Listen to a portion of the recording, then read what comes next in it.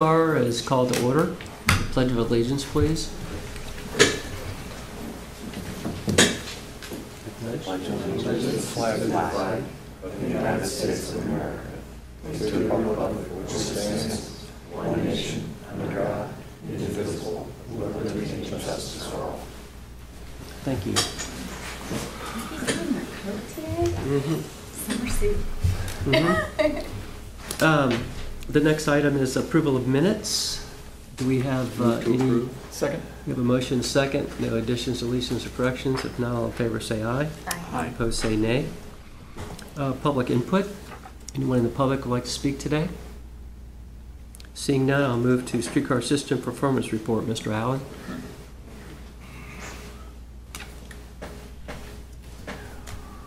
Good afternoon, Brian Allen, Director of Streetcar.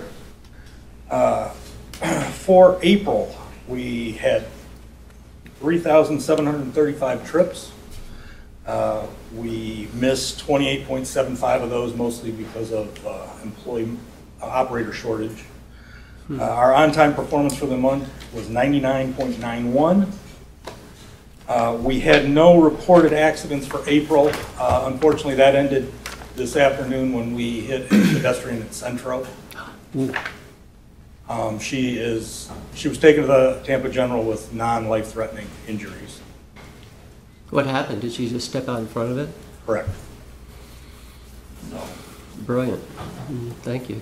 So, and as far as special service goes, we did almost 26 hours of extra service for Amalie Arena. Our ridership for the month was 79,179 compared to 24,308 last year. And of those, 125 were wheelchairs. So that both numbers continue to climb for us. We have a new motorman class starting next Monday. So we'll have 4 new motormen. That should alleviate our shortage of what we have. And the only other thing I have as far as infrastructure, which I'll have more to report on at the July meeting, is that we're going to be doing a major tire replacement program on our ballasted track out there, and we're doing this with a FTA Surface Transportation Block Grant we received. Working in conjunction with the city who actually owns the tracks. Correct. Yeah, that's good news. Great. Anybody have any questions? Seeing none, thank you, Brian. Legal and legislative report. Mr. Matthews? Good afternoon. I've got one item today, and that's to recommend that we add the City of Tampa and HART to our general liability insurance policy. That's the policy with preferred governmental insurance trust. It provides coverage for bodily injury, property damage, personal injury, and advertising injury, and it also provides coverage for It basically covers personal injury caused by an offense arising out of the business. And to provide background as to the recommendation, the interlocal agreement between the city and HART, which contemplated the creation of THS, included a provision that required that tri-party agreement, which would be subsequently enacted, to include a provision that would require THS to name the city and HART as additional insureds. The tri-party agreement didn't include such a provision, but it did incorporate the interlocal agreement such that it's still sufficient to include that provision. And you know, if you go back and look at the agreements, it seems that the intent of the 3 parties when coming to these agreements contemplated that they wanted the HART and the city to be additional insureds to their liability policies. Sure, even though they automatically they want to be named. Correct. And the city asked, I believe, is that correct? Yes, HART and the city contacted me. There is the lawsuit that's currently underway, the Judy Harvard lawsuit. I think they filed a claim on that claim, and they've denied tender. So this issue obviously arose, and they said, hey, you know, we looked at the policies and we're not an additional insured, and requested to be named. Sure. And that's what really brought this up. And we reviewed the documents, and we agree and feel comfortable with naming them. Okay, good. So we want to recommend to add them as additional insureds to the policy. Do you need a motion? I would prefer. I'll make a motion to that effect. Second. We have a motion and a second. All in favor say aye. Aye. Opposed say nay. That's it? That's all I got. Good. Thank you. Presentation on Envision Tampa Streetcar. I don't see Mr. Shoecraft, so we'll pass over that for the moment. Be a little bit late. He's already a little bit late, but that's all right. Let's move to Chair's report. I really don't have one that I can think of. So let's move to the CEO's report. Mr. Limmer. I don't have much other than earlier this month I did get the chance to go meet our delegation in Washington, D.C. Talked about a lot of things related to public transportation, surface transportation reauthorization, the infrastructure package, all kinds of things. But one particular element relevant to this group is we talked a lot about the capital investment grant program that the Federal Transit Administration oversees. That's the big program to where you can expand rail systems. Pretty much every rail system in the country utilizes those federal funds. And talked a lot about the streetcar expansion project and where it was in the process to expand further north. So the program itself is very healthy. It's got bipartisan support, good financial support, and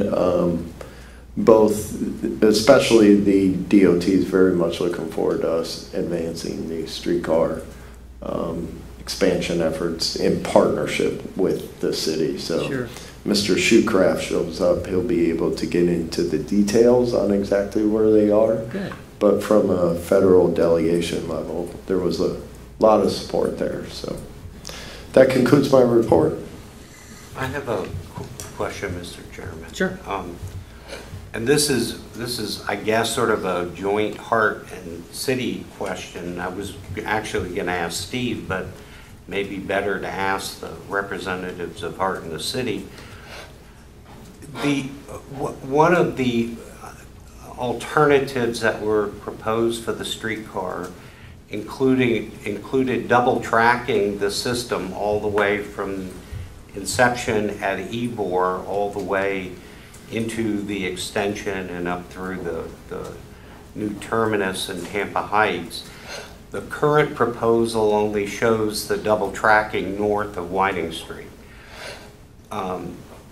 Now that we have the referendum money, has there been any consideration for going back and looking at double tracking the original section of the streetcar? I mean, I'm assuming that was dropped because of the expense involved, and now there's a possibility that there could be money available. I don't think, David, I don't think it was solely dollars. I think it was the fact it was intrusion into right-of-way. You got Water Street, which you'd be taking out a large chunk of to put another track in, and then Florida Avenue. So I can check, but I don't think it was solely a monetary issue. Okay. Yeah, and you can often run into unanticipated utility conflicts as well, but Mr. Shoecraft is here, so perhaps we could get into that as part of his presentation. But more generally, now that the All for Transportation tax did pass and does exist, assuming it is available next year, I think it could raise a more general question about what is the next step, and then the next step after that.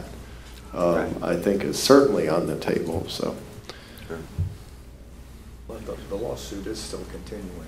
That yes. has not been satisfied. So to say next year, hopefully next year. Yeah, right. Because they can continue to stall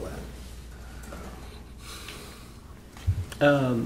Before we get to Mr. Shoecraft, is there any Vector Media sales activity report today? Looks like she's trying to get in. Oh, she is.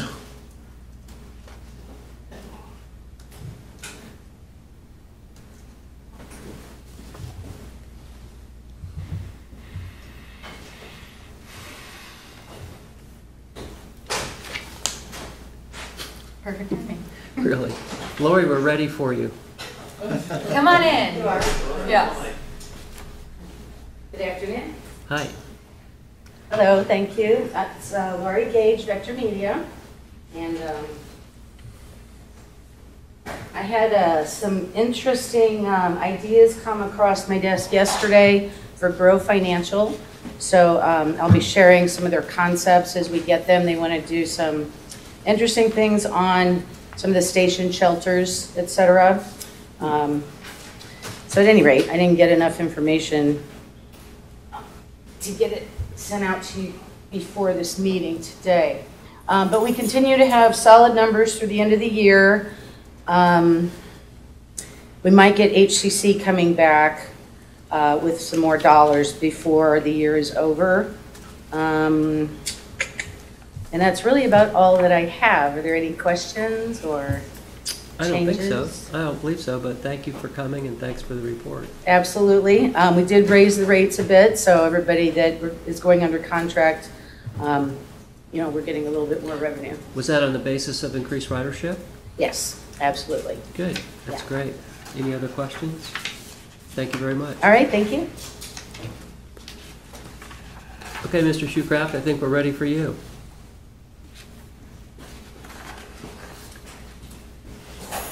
Thank you. My apologies if I delayed the meeting. You I was haven't. hustling over here. I think you're the last guy on the agenda.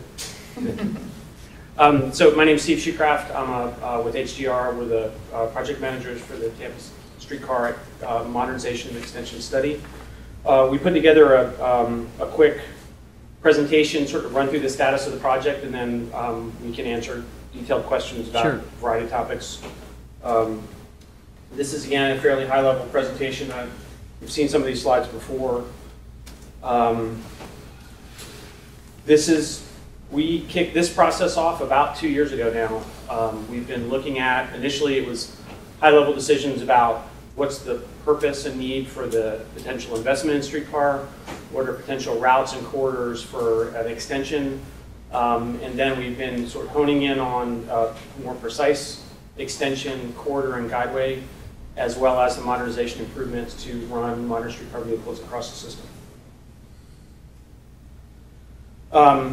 This project has been paid for, the study, by DOT and City of Tampa. We've been coordinating closely with HART through that entire effort. We've got a broad team of folks with streetcar experience and transit experience from around the country, locally and around the country, supporting us on the work, including several of our technical consultants who were recently more engaged in moving the project forward to sort of gear up for preliminary design as the next step.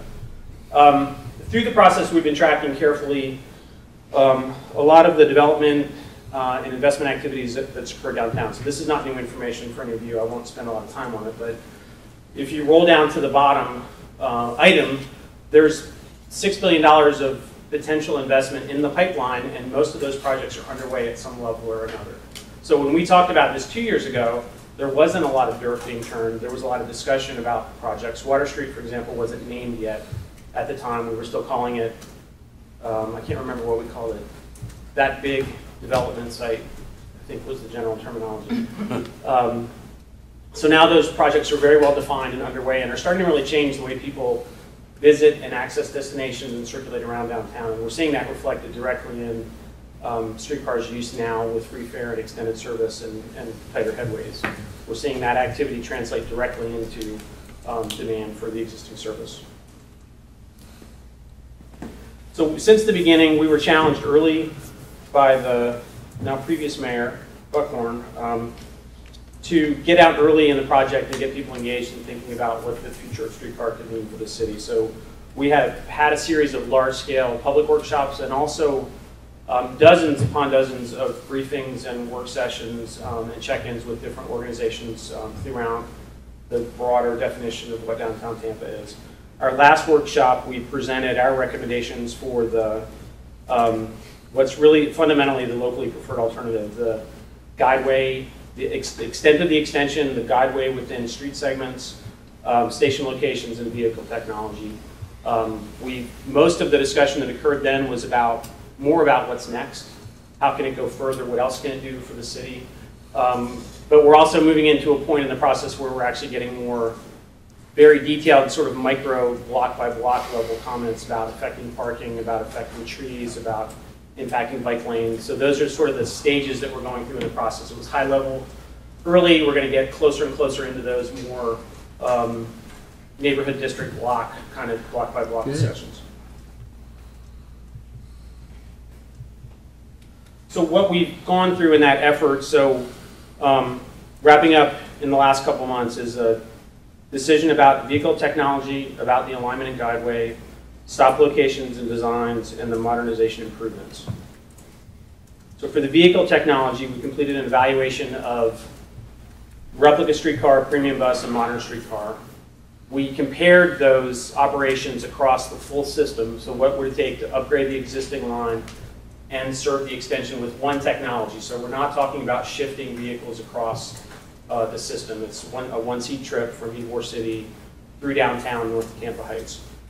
We've focused on, obviously, vehicle operations and costs. Costs are a big factor. Streetcar is the most expensive of the technologies available, but it offers some pretty powerful benefits to the city. It's much more accessible than the replica vehicles. It has more significant potential to affect property values and economic development broadly across downtown. And it's got the ability, the capacity that can really move traffic in exclusive guideway, move travelers using the exclusive guideway service more efficiently and effectively than the other two technologies. So that sort of peak capacity question is one of the things that we included in the evaluation.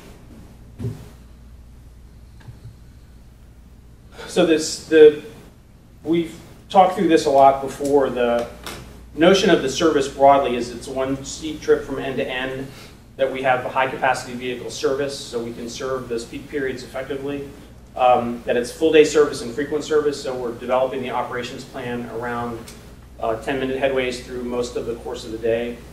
Quality stops with level boarding, so this is part of the accessibility question that you don't get with the replica vehicles. Is this would be low platform vehicles for level boarding with broad doors, so you can board ingress and egress vehicles quickly. You can bring in bikes and strollers and wheelchairs without having to do any complicated mechanical deployment of the ramp or other things. When we've looked at the guideway, we've looked at a couple thoughts about it. One is that the guideway itself could support other vehicle technologies. So the guideway and the stops are designed to allow for local bus service, local bus operations to share that stop. And in the future, autonomous vehicles and other shuttles could use the guideway and also use the same stop location. So that's just a matter of having a portion of the stop, and I'll talk about it in a little bit, as a high platform and then a medium platform, so you can serve different technologies in the same footprint. We've looked at the exclusive guideway operations. A lot of that has to do with maximizing travel time reliability in the system, but it's also avoiding impacts associated with other moving vehicles, but also parking and driveway accessibility and other issues. So we've thought about the guideway to minimize all those potential conflicts that could slow service down. And one of the challenges in the articles that have been out recently about systems like Miami and DC is that portions of them are outboard of on-street parking. So if a car is parked slightly off kilter in that parking lane, the vehicle has to stop and wait for that car to move. So we're avoiding that conflict with exclusive guideway and curb running service rather than putting it outboard of on-street parking. We're looking at minimizing the effects on roadway capacity, minimizing parking impacts, and minimizing impacts on sidewalks and public spaces with stop locations as we've thought about it. So the discussion was really around, or the assessment was exclusive transit lane operations versus shared lane. We've favored and accomplished to the greatest extent that we can without more significant changes to the roadway system, exclusive transit lane operations through most of the process, most of the project extension. And this is a little tough to see, but the guideway shifts within rights of way for different reasons, and we have several different conditions when we think about the downtown street network on Florida and Tampa. So the favored route is northbound on Florida, turn on Palm, and southbound on Tampa. We have some tricky turns to get back connected to the system, and you can see that at the south end of this diagram, how that works. Could you just elaborate on the reason why it doesn't all line up at Whiting Street? You've got that jog further south there. Yeah, one of the challenges at Whiting Street is the positioning of the stop and that turn to get underneath the garage, and then you've got the garage access, ingress egress conflict points underneath the garage. Okay. So we pulled it back to Brewerine. The city's actually looking at potential reconfigurations of Brewerine that could provide for two-way service there, but we could run in an exclusive lane along the north side just south of Camels where the drop-off is. We would run there and then turn and queue up into the guideway on Florida. Does that configuration allow for an exclusive circuit that would run from Brewerine up to Tampa Heights and back, just an independent circuit from the rest of the line into Oh, Ybor? if it were just to circle back and then you'd have another...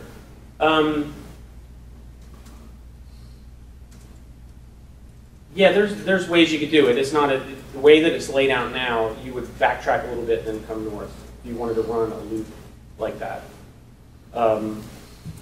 But the track work would be designed to permit that. You would get down there, you'd actually go down, underneath where the tracks go underneath the crosstown. You would cycle down through there and then you would come back north. So okay, southbound, we'd come down Franklin. I mean, will the design allow for that? It would allow for that. That's not currently what we have in the operations plan. We have a full route running end-to-end, not a limited service anywhere in the middle.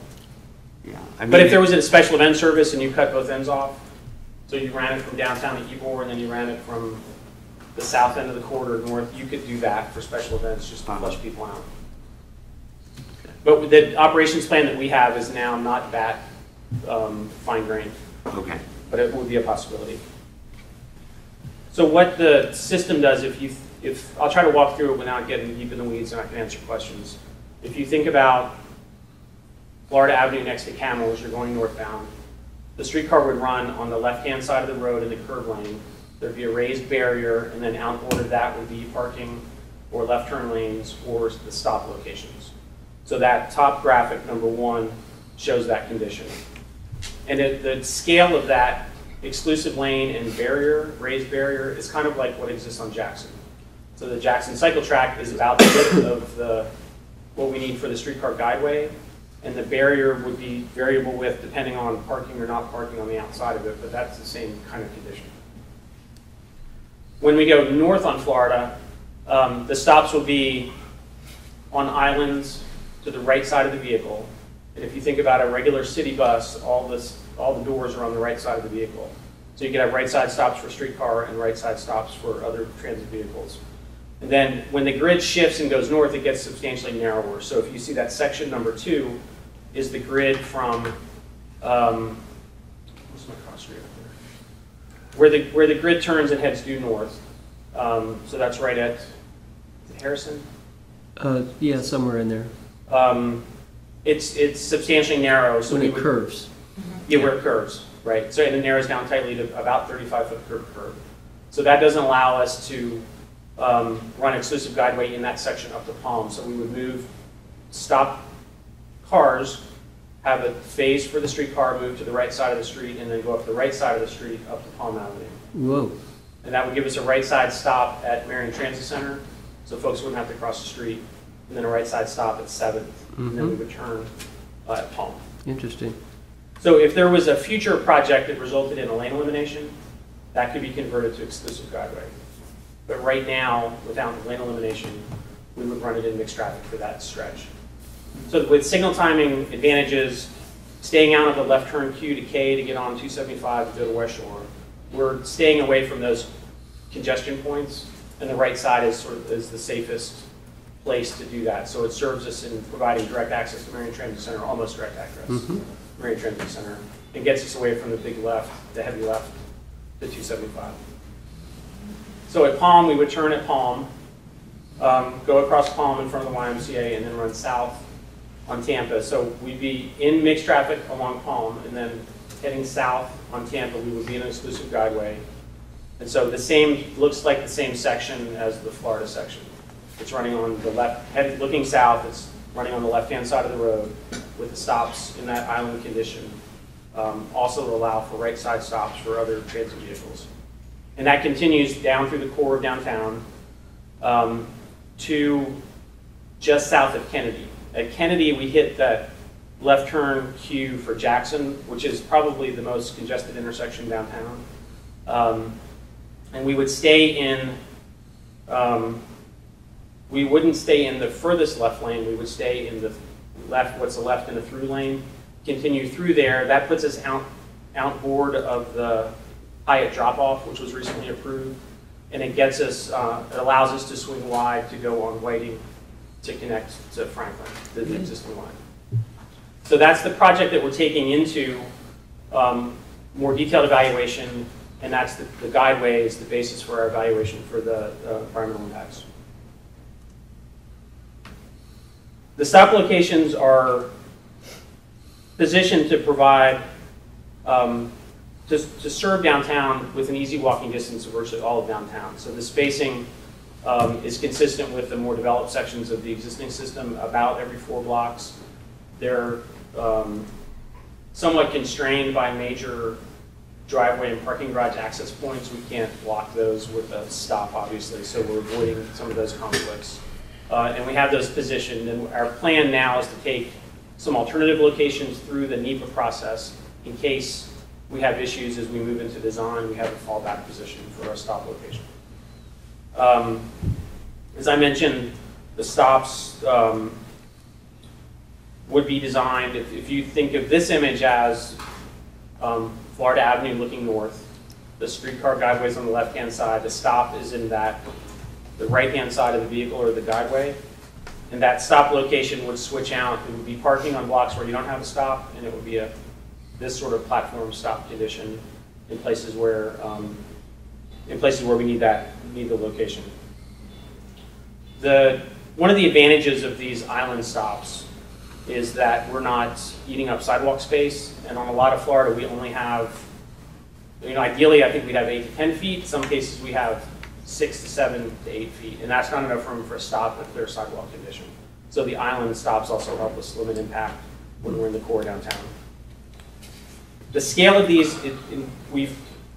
we're calling them stops instead of stations because they're fairly light footprint interventions in downtown. These aren't large dramatic structures with a lot of equipment associated with them. These are pretty small footprint, pretty lightweight. The pictures on the right-hand side of this image are from Kansas City, and we're thinking a similar scale of a shelter. And you can see that that's a fairly modest intervention in the city. For the modernization improvements to run the modern vehicles on the existing line, we've got to make a series of improvements. The first set that we have highlighted here is the guideway reconstruction. There are several turns that are too tight. There are 50-foot radius and 55-foot radius turns. We need to push up to 60-foot radius turns. There with the hatch circle, so down at Channelside Drive and Water Street, heading northbound, coming into the traffic circle. We need to smooth that out a little bit. The city's actually setting, in their work on Channelside Drive, they're giving us the real estate we need to do that without impacting any improvements. We need to smooth out the tracks really modestly at the CSX crossing, and then at 8th Street, just north of here. And then the second major improvement is obviously the stops. We need to upgrade the existing stops with a high platform condition. So the existing stops now have the ramp and the high block with the steel plate that deploys for handicap accessibility. We would remove the ramp and the high block. We'd reconstruct the center portion of that platform to be a higher platform height for level boarding. But we can do that all within the existing footprints of those stops. They're fairly large stops scale-wise because they're designed to have the vehicle at one end or the other to line up with the high block. And we don't need to favor one end or the other. We could line up directly across the center of the stop. For those existing stops, again, the improvements that we would need to do would be, the project would be within the footprint of the existing stop, no additional impacts in Ybor City related to the stop conditions. And we could reuse, either remove and replace those shelters or replace them in kind with new shelters. So we're not looking at changing, there's no particular need to change the character of those shelters, and that was part of the agreement with the Barrio Latino Commission at the time previously, that those would be more contextual and designed than what happened outside of the historic district. And then the third piece of that is this building. We've got a team of architects that have looked at reconfiguration of the track, the track in the yard and the facility to support a larger vehicle. For the sake of design now, we've used one of the larger vehicles that's on the market to test fit, and we can fit a new fleet of vehicles on this property without looking for another site. Good. And it looks like, and the way we've looked at it is we've tried to maximize the use of the existing building and yard without going north to 7th Avenue. But if you did go north to 7th Avenue, you could add even 6 to 8 additional vehicles on the north side of the site and reconfigure the entrance to the building. And then you've got this project as well as potential extensions, and you don't have to look for another piece of property. And then the traction power, most of the system can be reused as is. The poles, the wires, we have to change the contact wire to run the pantograph in the modern vehicle, but that's not a significant cost in the process. So we are now in this process where we're trying to wrap up the technical work that defines the project. We're now working on updated cost estimates and ridership estimates, working through the environmental impact process. So we've been coordinating with FTA about the nature of that analysis that's required, and some of that's underway now. And we've started conversations between the city and HART about funding and implementation. So we're looking at the governance structure, funding and finance, what pots of money, who's going to take on what share of the project, and they're very early discussions, and then a more careful implementation schedule. So Ben has been already, in our very first conversation was, let's be really careful about the schedule. Let's not be too aggressive about expectations, and that we're working through that process now. So we're publishing pretty broad dates now about potential start of service because we need to work through the next couple months that are really focused on implementation strategy. And that's what I got. Questions? That was good. Dave, you want to ask your same question? Yeah, Steve, I know originally you had looked at double tracking the system all the way back into Ybor. Was that a cost consideration to eliminate that, or were there other reasons involved in that? Dropping it, I mean. Yeah, we've been holding that until this point in the study right now, and we're doing our operations plan to see if we can meet a 10-minute headway service with the larger vehicles with the existing passing tracks. And it looks like we can. So from a service standpoint, we wouldn't need to do that. We could look at some additional sections where we could get benefit out of longer passing tracks, but we don't necessarily need it to hit a 10-minute headway with the modern vehicle. Okay, well that's a good answer. It's not needed. Yeah, with the existing system, I'm sorry, with the, one of the things that we've seen, and Brian's been pulling numbers for us recently about the average travel speed between stops. On the existing system, you have several locations where you don't cross many streets and you don't have to stop at many lights. So your travel speeds between stops are pretty high, and at 15-minute headways, we would think that's kind of setting the standard for the extension. The extension, we've got to go through the core downtown with multiple lights, even with transit signal priority. We could be delayed a little bit more downtown than on the existing line because we're in the grid and it's a tight grid. Sure. So even with the 15-minute headways now, the passing tracks aren't constrained to hit 15-minute headway, and they're not pushing the limit on what's possible out in the system. So we would do in 30% design, more detailed modeling to test that more carefully, and that feeds into the number of vehicles that we would need to acquire to support a service to deliver 10-minute headways plus spare vehicles to cover vehicles on service. How many vehicles would that have to be? Right now, and we have a draft concept of operations into the city, so it hasn't been shared broadly, but we're looking at a pretty conservative estimate of 10 vehicles. 10? Yeah. Well. Just 7 in service, 3 spares, and that's a high spare ratio, so there's a lot of, we have more discussion to go through until we get that number down. I think it's between 8 and 10 probably is where we're going to end up. Initially, when we estimated for the early phase of the project, we were assuming 12. We're always trying to hold that conservative because we don't want to. Sure. We don't want to plan around a lower number and then, Sure. cause a problem later. Do you have a question? Anybody else have a question? The current cars seat about 48 people, and then you can stand. The cars you're thinking about seat a lot more than that? Yeah, over double we're trying to be careful about that because we're not in a vehicle procurement phase now, so we're Right. not picking a manufacturer. We're using one of the larger vehicles, and I think the capacity at some loading rate for the Siemens S70 short is 140. That's a lot. That's not packed, that's not jam-packed, but that's standing Sure, as well as sitting. sure. And I apologize, I should follow up with information on that. So in the alternative report, we have a comparison of the 3 vehicles that are Buy America compliant that are in service now around the country, and we have a comparison of those Sure. for information purposes. So you ditched double tracking just because of the cost, basically, and that you, No, we didn't think we needed it. We didn't think we needed it. That's for great news. 10-minute headways. Now, if there was an interest in going to 7-minute headways or 6-minute headways and really push a lot of service out, then that'd be a different answer. yeah, that may be years down the road. So the increased ridership we're enjoying with free fares and better headways, is that going to have a big impact in DC when you're up there talking about funding? Yeah, it's part of the. It's one of the first items on our agenda when we talk to FTA now. So we're in a cycle where we're having regular calls with FTA about the project. We've been formally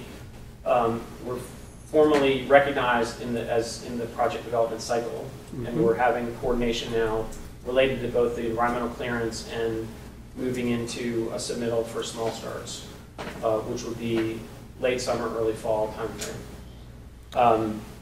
It's important for us from a proof of concept. So if we put the service out there, will people use it? And that's happening. So we have that story. But it's really important from a ridership standpoint. I'll bet. So now we have a base of ridership history that gives us something that we can start to build on when we develop the stops model. Yeah, so it's actually significant. Yeah. And when we look at ridership along the same, bus ridership along the same corridors, we're not seeing the same numbers, and there's not really a bus that serves the same route with the same frequency. So now we have more of an apples-to-apples comparison or reference. And then the other factor that we need to look into, there's specific methods to look at event activity along the corridor.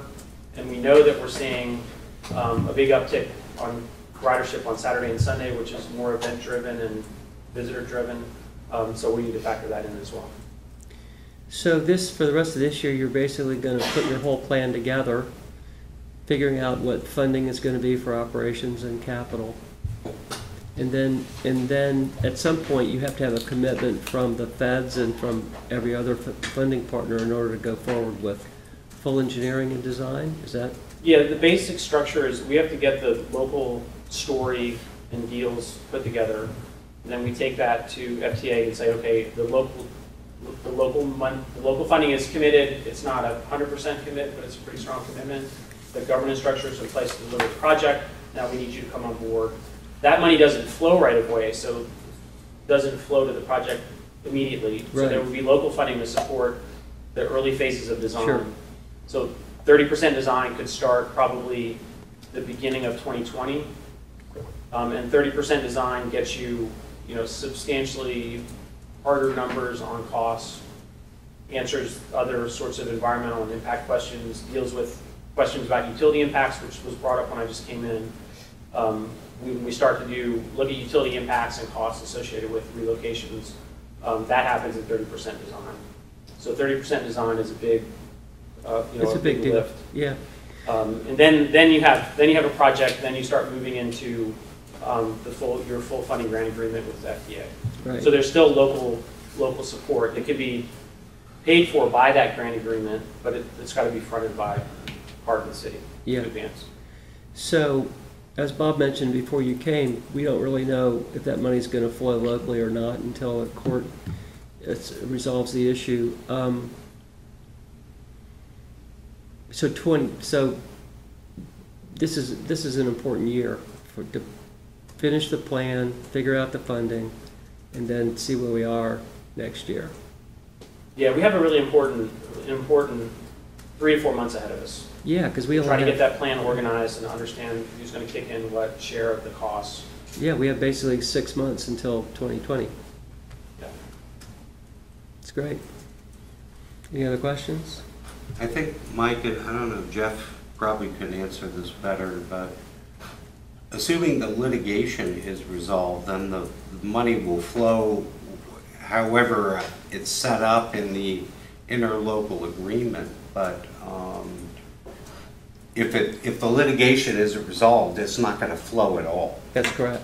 You know, so. Right, which is a whole other game. I think it's being collected in escrow right now. Yeah. That's my understanding. I mean, really, in very, very round numbers right now, we've pulled our cost estimate slide because we're working new numbers now, so we don't want people to get fixed on a number. But the local share of the project, if we assumed 40 to 50% is federally supported, and the federal money won't go for modernization; it's only for the extension, so we can only tap that for a portion of the project. If we can get the half of the non-federal share from the state New Starts program, the local costs would be somewhere, and please, if there's a reporter, don't quote me, between $50 and $75 million. So that's the local capital share? local capital share. That's pretty high. Considering that it was so much smaller when we built the system the first time and did the extension. We'll have a better read on costs in the next 2 months. Mm-hmm. But we're careful. We've seen costs go up on other systems over the last couple of years. Well, that was my last question. You may or may not know the answer to this, but you know, Fort Lauderdale had a great streetcar system plan, and it blew up completely with, I don't know whether it was your firm or who, but the cost just dramatically changed, and nobody's ever explained to me why, number one. Number two, do you feel like you know enough about what's going on around here so you're not going to find any major cost increases or not? I don't think there's any surprises that are locally specific or project specific, like utility impacts. We sort of understand from the city what's in the street and what we're going to have to deal with, so there shouldn't be any big surprises there. Our costs are going to be more associated with factors like steel costs go up and other costs go up that are hard costs that Right. we don't have any influence over. Labor costs are going up now too because the economy's hot, so we're in the middle of that Yeah. ramp up in costs overall. So what happened in Fort Lauderdale? Do you have any idea? Some of it was the project actually the definition of the project evolved from what would have been more of a traditional streetcar circulator to a system that would have capacity to stretch out further to go to the port and to go to the airport and elsewhere. Uh-huh. So it sort of was morphing into more of a light rail kind of service. And that was influencing some decisions about, some design decisions, Sure. The vehicle technology decisions, with the notion that could really ramp up. Now, Broward County now, with their initiative, is actually looking at more of a light rail project that would use some of that same corridor. So it has sort of evolved from what was going to be a purely local circulator kind of project to something that's more substantial. Sure. Well, thank you, Steve. Anyone else have any questions? Thank you so much for coming. We really appreciate it. Thank you, Steve.